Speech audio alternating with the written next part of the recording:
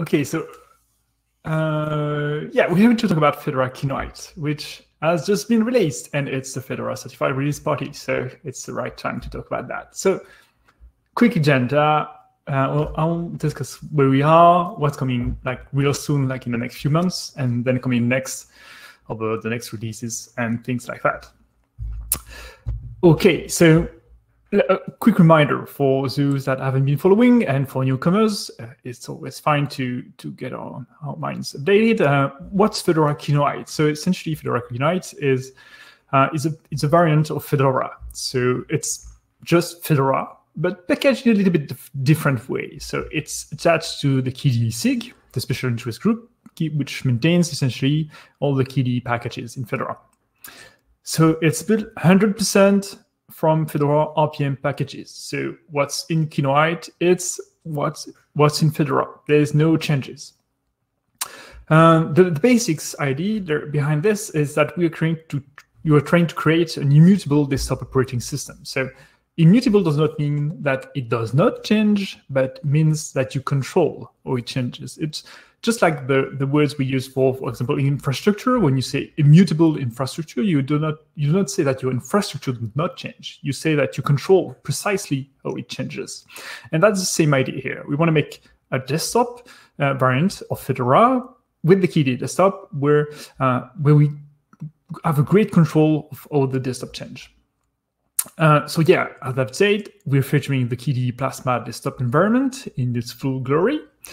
And we are now officially released as part of Fedora 35, so it's party time.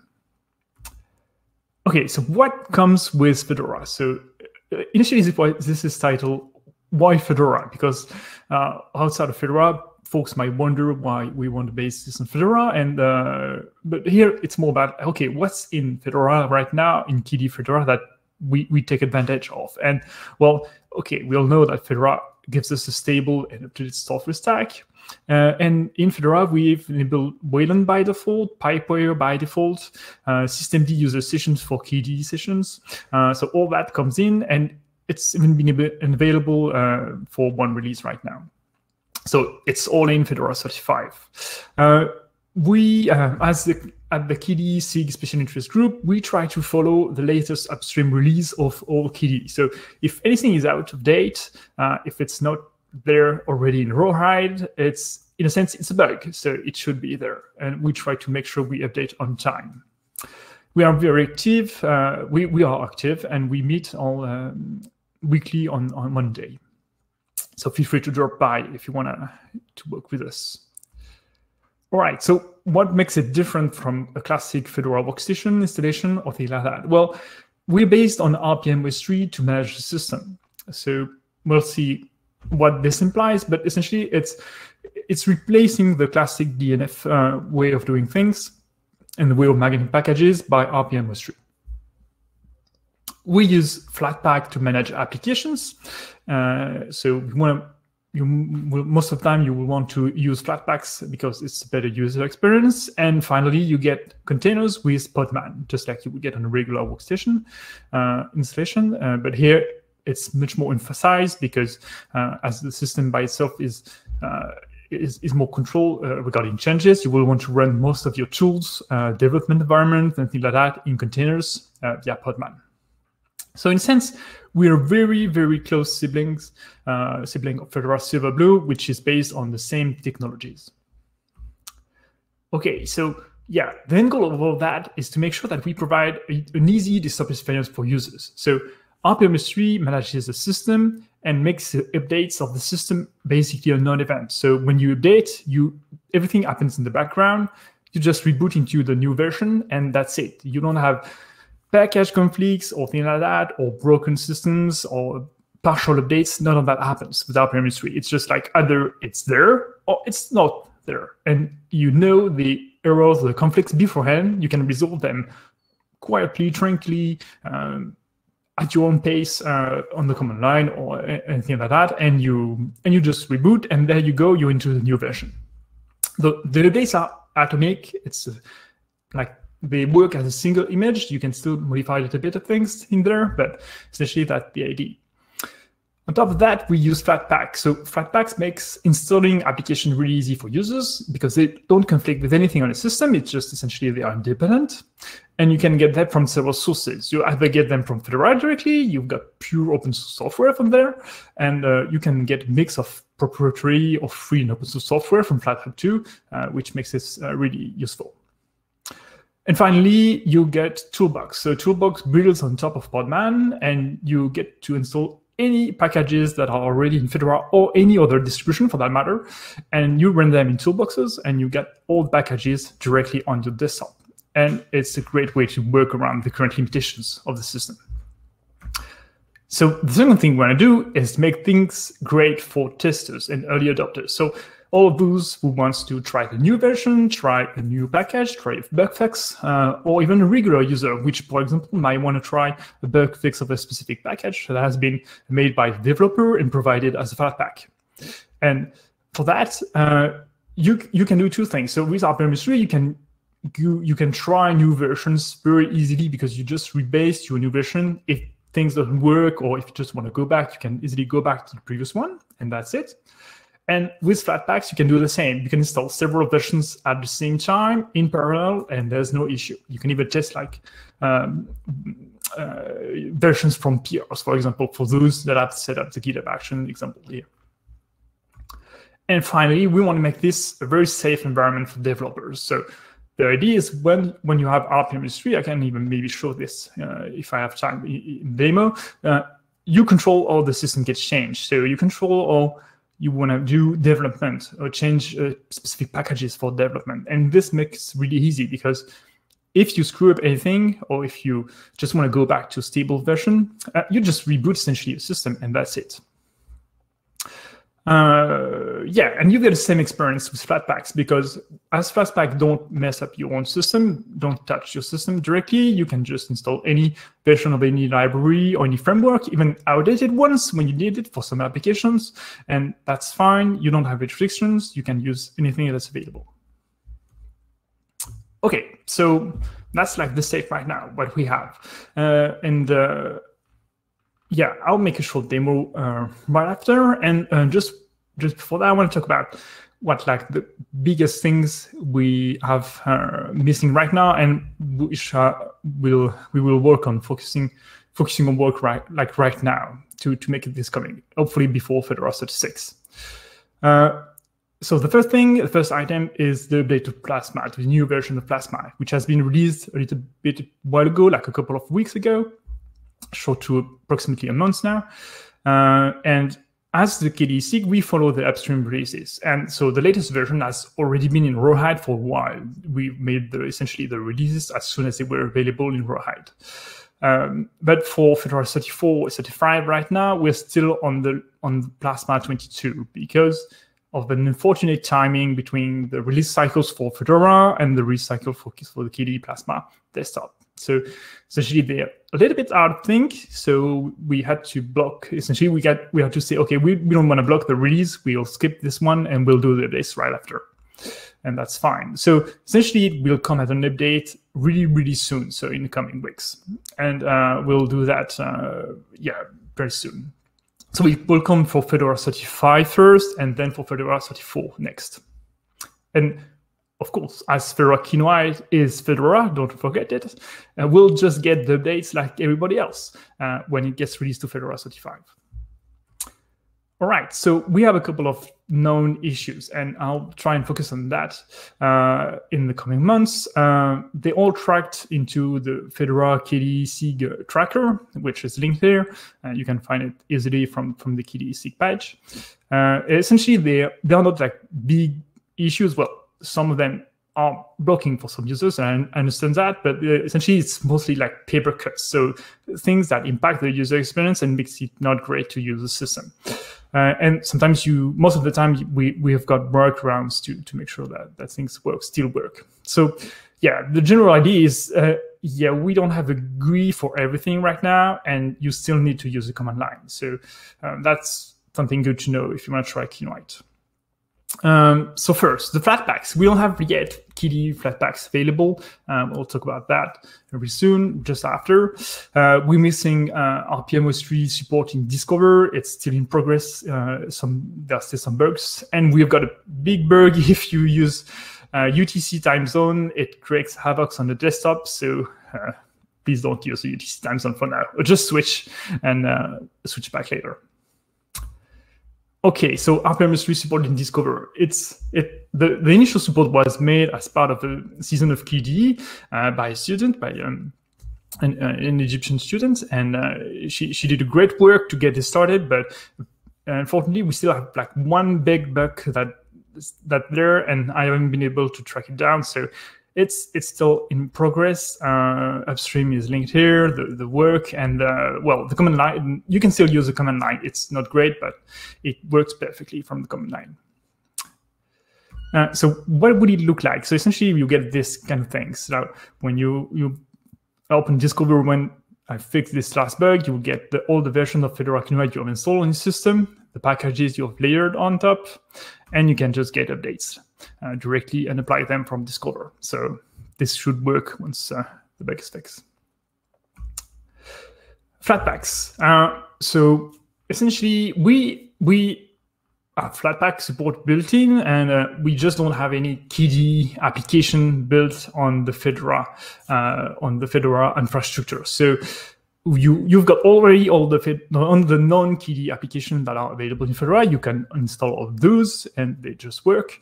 But the KDE apps themselves, they are not yet available as Fedora Flatpaks. So we're still working on that.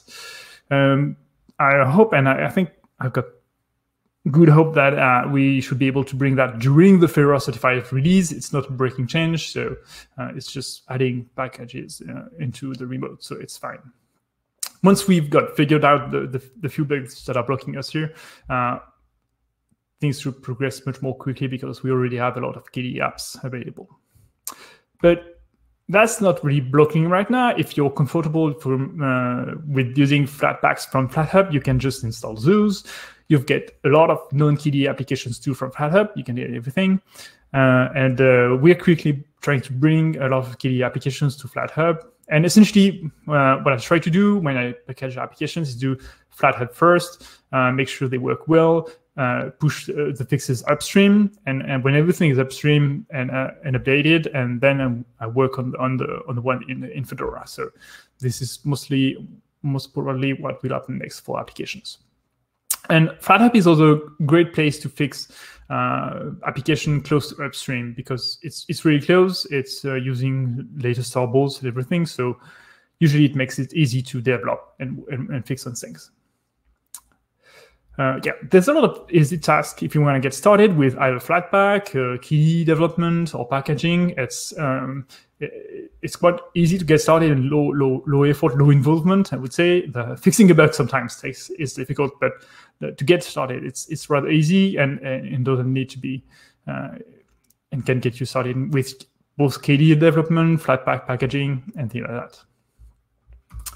All right, so that's about what's coming really soon, and then I'll get a brief discussion about what's coming in the future. So more long-term future, maybe Fedora 36. We don't have a specific timeline, but still things we're working on. So the main plans are that we want to make this the best platform to try the next version of either KDE Plasma, KDE Plasma, or the application. So for that, we have to make sure that we want to bring either the latest Git release branches directly as packages, as something built and available as a remote in Fedora Kinoite, so that you could try daily builds of the KDE Plasma Desktop directly on your system without having any issue. So if you hit a measure 1, you can just roll back to the previous version and keep working. And at the same time, we want to make this better for KDE applications to bring them from upstream development, nightly builds as Flatpaks directly on your desktop too, so that you can try them and keep the stable ones installed as well, so that you keep all the stable ones. You have the nightly ones on the side, and you can try them, report bugs, develop everything. Yeah, so to make that, we'll try, what we want to do is make a different stream of Kinoite. So right now we have one stream per major Fedora release, so one branch per Fedora release, and we'll probably create a new one which would be based on stable Fedora, but with the latest KDE stuff. So you will get like both things, the benefit of both, like trying new KDE with the stable Fedora base, so that we don't shift everything at the same time. Just like Rawhide essentially shifts a lot of things at the same time, so it's sometimes difficult to track and difficult to use for testing just a single part of the system. And this would be interesting because you would have just like KDE Plasma being unstable in a sense, and the base keep being Fedora stable classic. And yeah, this would be really interesting for early adopters. So here it is. So one last thing we're missing is a logo. We still don't have a logo. So if you have any art skills, feel free to join and feel free to drop by. We would really appreciate that. And feel free to join us. So at the KDC, we meet on Mondays on 1800 UTC.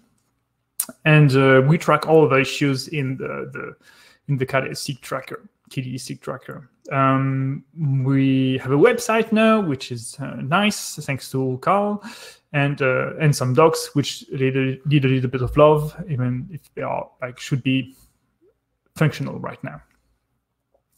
And yeah, and that's about it for the demo. And are there any questions right now? Otherwise, well, not for the demo. That's it for the presentation. Now I can do a demo. And there are questions.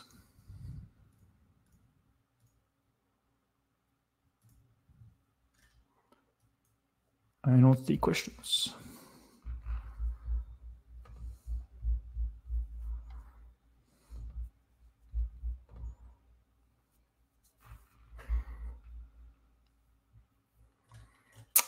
Did I miss something? Or...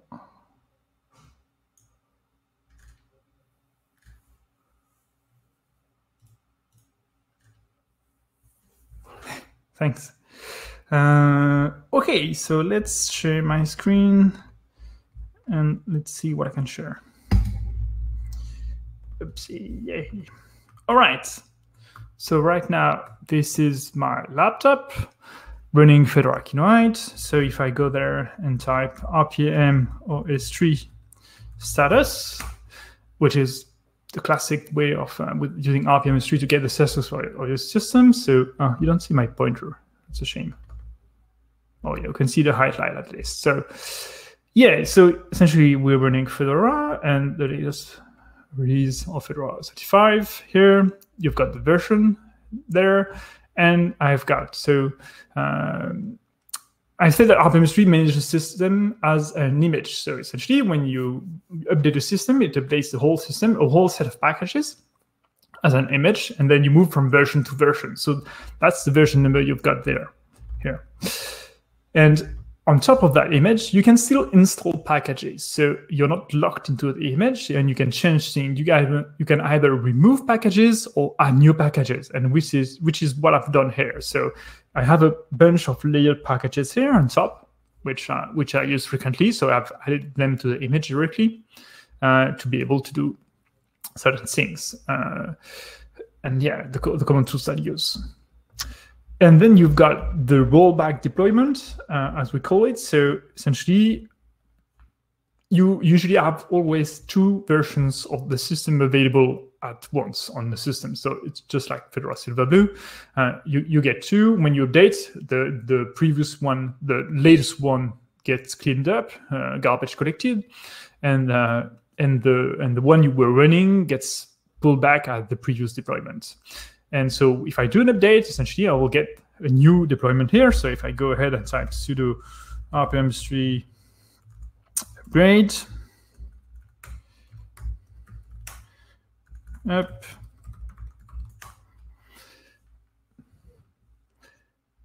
essentially I will be pulling the new version and deploying that. So that should be fairly rather quick. We'll see if it's too long.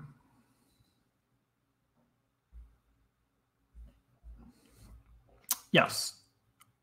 while it's deploying, let's keep moving on. So yeah, rpm-ostree status. What can I show you next? So for those who are not familiar with how rpm-ostree system work, essentially, yes, I don't have to use sudo with rpm-ostree for all the operation, but I'm used to doing that, so sometimes I forgot. Yeah, the file system is laid out a little bit different. So maybe not. Let's be okay this one. So essentially, we'll have /user being read-only here. And the system / here being still read-only, but I'm planning to let that to be read-write, but planning to let that to be read-only. And /boot is still read-write right now, but hopefully we'll make it read-only too, just like /boot UEFI should be read-only. And that's the main difference.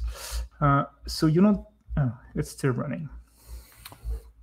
So yeah, I've got a bunch of Flatpaks installed. So if you look at the Flatpaks I have right now installed on my systems, I got a good chunk of them. I've got the GNOME Builder, the game, boxes, things like that, Slack, a lot of things. Other KDE applications, most of them are for Flaphub because right now most of those are available there. Okay, how are we running the update? So yeah, so I'm looking at the update, and this is both at the same time updating the system and updating all the packages that I've overlaid. So this takes a little bit of time. It's much faster when you only have just the image because rpm-ostree doesn't have to do all the work for you, and you can just move to new ones. But here I've got both the image and packages, so it has to do both and regenerate and initron first and things like that. So it takes a while. Do I still have questions? Yeah, I do have questions. Okay, if I had to pick one thing that I need help with right now, what would it be? I would say Flatpaks, because right now what we're missing the most on the system is Flatpaks. So we don't have Flatpaks as built by Fedora Infra, and it still needed a little bit of debugging to figure out why they don't build on as Flatpaks. And any help, any application that you like, that you want to see be in Fedora, be at the Flatpak, either in Flathub or in Fedora, feel free to reach out and try to work on it, because like packaging KDE application from Flathub is not difficult usually, and what's like missing usually is like a little bit of tweaking or some fixes, small fixes in upstream packaging, in upstream sources to make this work better with Flatpaks, and that's where we would really benefit from the help. So the other question is, what's this question?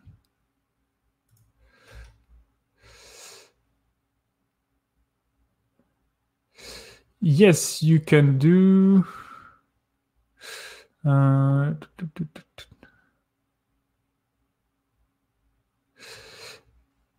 Yeah, so you can either, if you want to run KDE application right now, you have three options essentially. You can either get them from Flathub if they are there. You can install them in Toolbox and run them directly from the outside. From the Toolbox, it should work mostly because the Toolbox essentially has access to all the things usually some Flatpaks application have, even more most of the time. And the third option is directly overlaying them on the system using rpm-ostree install. So it's just fine. You will just get an overlaid packages on top, and just like a classic Fedora KDE installation, you will get the application and it will be available.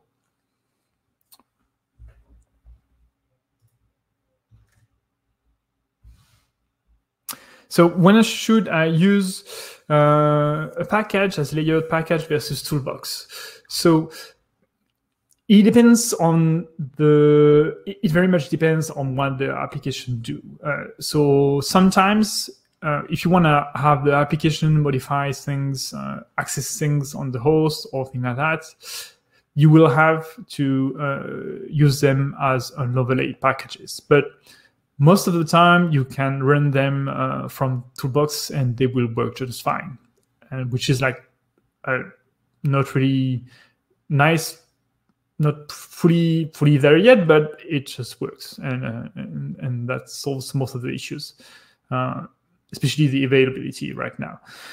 But yeah, I would say try Toolbox first, and if things break, add them as an overlay package, because it's much faster. One thing to note is, so right now I've finished the update right now here, and so it updated a bunch of packages. I won't reboot because essentially you won't. This will leave me out of here, so I don't want that to happen.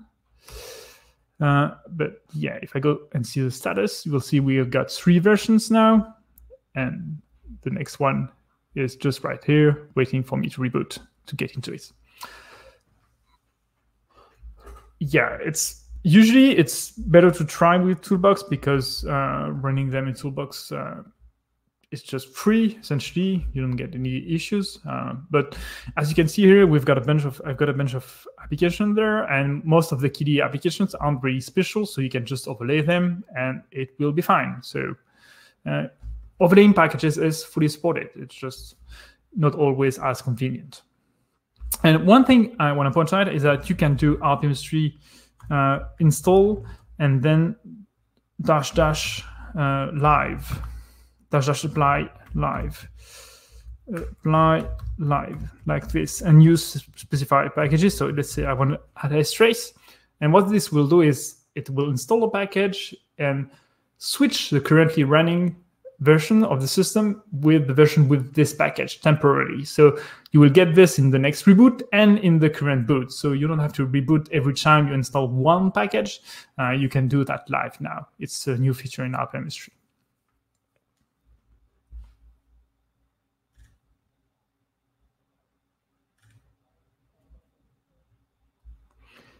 Keyboard mappings or macros. So essentially what's in /home, so it's var home on rpm-ostree systems, is untouched by rpm-ostree. So anything you have in /var home, so all your home directory, is completely untouched by rpm-ostree, and you won't get anything changed. If you want to move from, let's say, LibreOffice configuration that you have right now into the one used by a Flatpak, you will have to copy to import it into the right places, because this won't get auto-imported.